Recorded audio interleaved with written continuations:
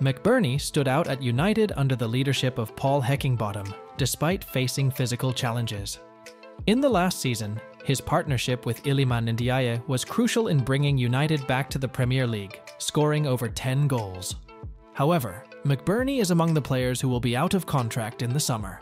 But before continuing with the news, make sure you are subscribed to the channel so you don't miss any first-hand news about our Sheffield United. Paul Heckingbottom urged some of these players to secure new deals, and there is notable progress. According to Team Talk, United is in advanced discussions with McBurnie and goalkeeper Wes Foderingham to extend their contracts.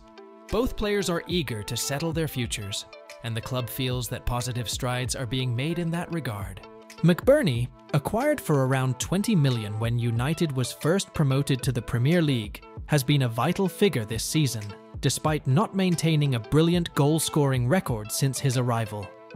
The contractual situation of the players has had an impact, with uncertainty affecting the team's performance. The club faces the challenge of securing new deals, as key players like George Baldock and John Egan will also see their contracts expire soon.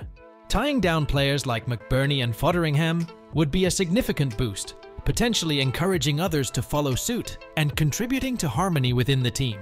Time is essential, and the Blades need to act swiftly to ensure the future of their key players.